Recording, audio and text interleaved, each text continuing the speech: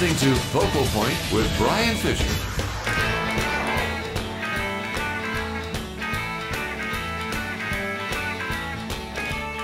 Hi, and welcome back to Focal Point on AFR Talk. Brian Fisher is my name. The program is Focal Point. The number is 888-589-8840. If you'd like to join the program, let's grab a quick call from Harold in Oklahoma City, Oklahoma.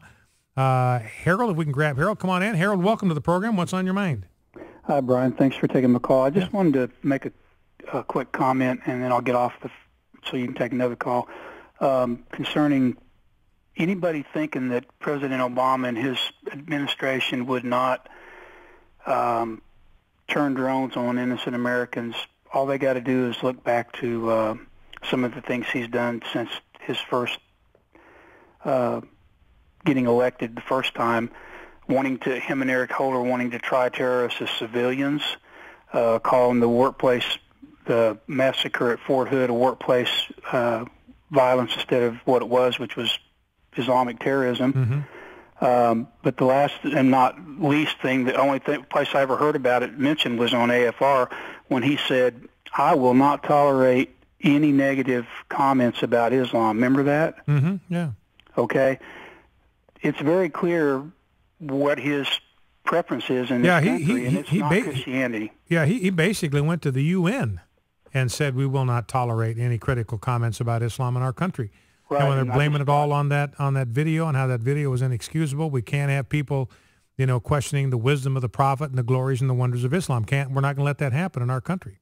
So I think about that when he starts talking about, not just the drones, but, buying ammunition for Homeland Security, the tanks, the whole bit. I don't know what they've got up their sleeve, but there's never been a president in my lifetime that I've distrusted more than him. And I would say, I can't speak for the rest of the country, but here in Oklahoma, we're not giving up our arms or our ammunition because we know which way this guy's leaning. So That's all I wanted to say. Okay, well, thank you, Harold. Speaking of the Second Amendment, John Lott, who is a tremendous scholar on the issue of gun rights, he said that President Obama told him to his face back in the mid-'90s when they were at the University of Chicago, and they talked on numerous occasions. They were both teaching there, John Lott and Barack Obama. This is before he was even a state senator. They were teaching together at the University of Chicago, had many conversations about guns, and John Lott said that Obama told him directly to his face, "I don't believe people should be able to own guns."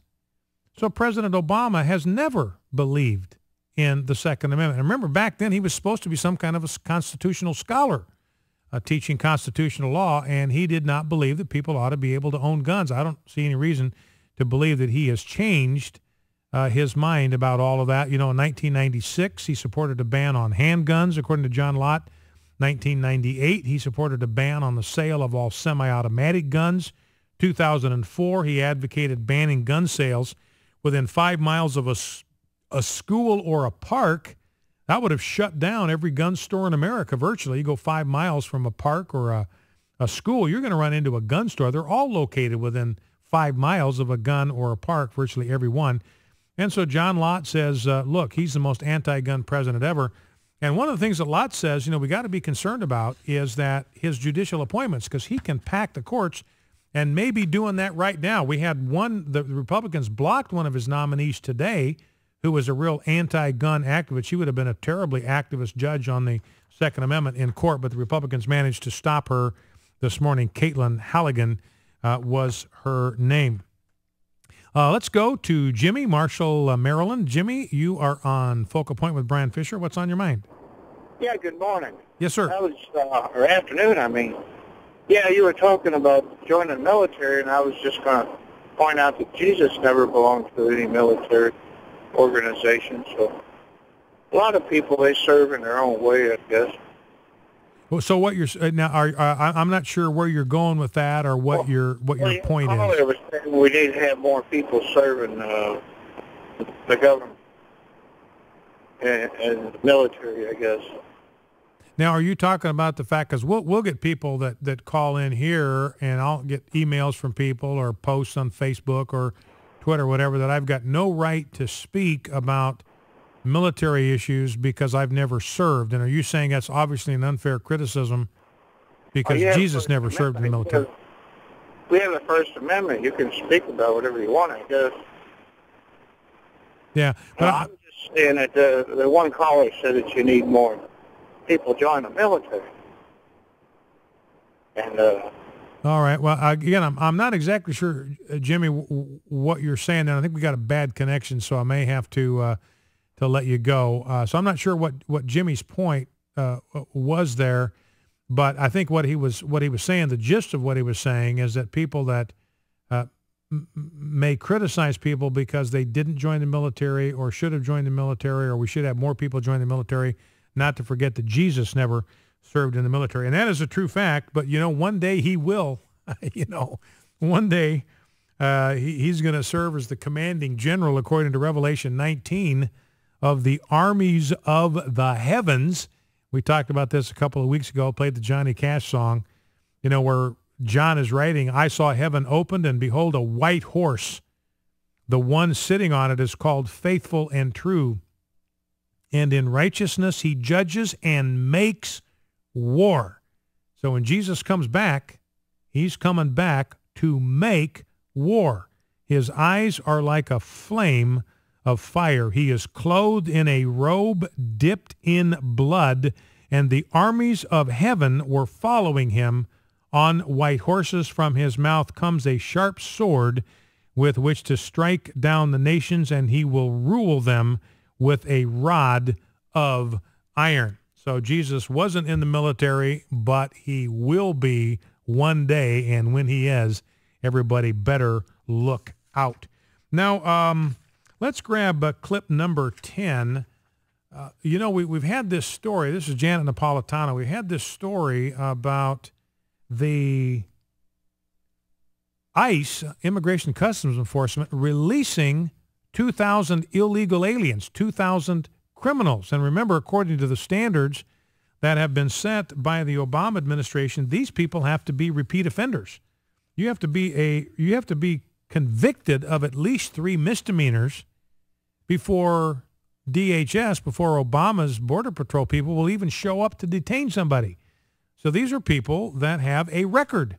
They've got a criminal record, and they were releasing 2,000 when this came out. And now we find the release of the discovery of an internal U.S. Customs and Immigration Enforcement document or memo that showed that they were planning to release 1,000 illegal alien criminals a week starting in February 15 and going all the way to the end of this month. All of this was in anticipation of the sequester, and they were going to release 5,000 illegal aliens into the streets. We've talked about this before.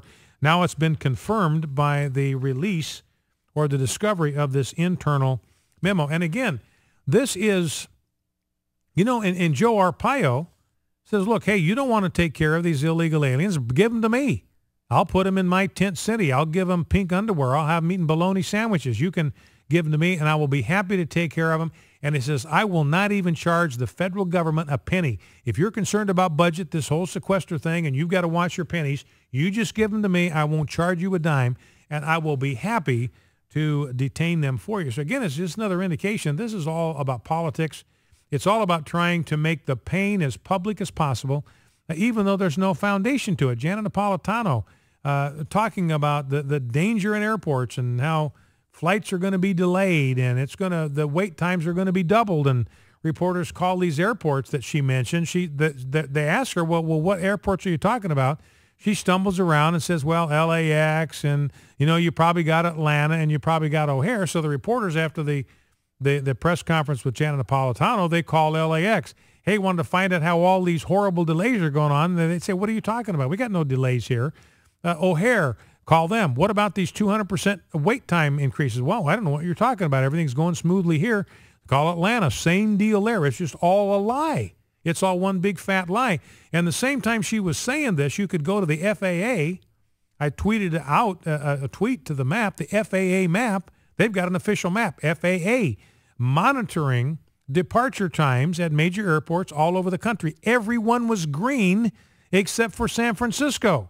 And their problems had nothing to do with TSA agents or air traffic controllers. They just had weather. place was socked in, and so it was delaying some arrivals and some departures. So she was absolutely just lying through her teeth. And here's who she blames for them getting caught red-handed. Here's who Janet Napolitano blames for this information coming to light. Clip 10. With sequester looming and the end of this continuing resolution in a couple of weeks, it's like the perfect storm. We really have to manage so many different things because we don't have a budget. But the normal ebb and flow accounted for many of those releases. And these are people who are removed, or they were bonded out, or their status was changed for whatever reason. I think, however, for sequester, getting ahead of that looming deadline, career officials made the decision that there were some very, what I would call very low-level, low-risk detainees that could be put into a supervised release program, and that's what happened. So she's blaming the media for releasing the information and blaming Bush. Again, as we said before, these are career officials, and we inherited these people.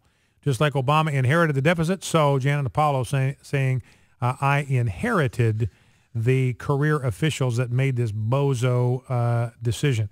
Now, Jeb Bush, we'll play this clip on the other side, clip number 2, the Jeb Bush clip. Jeb Bush has got himself in hot water. He's actually backtracking already. We'll play the soundbite dealing with Jeb Bush, because he's got an immigration proposal that's actually got some stuff in it that's not too bad.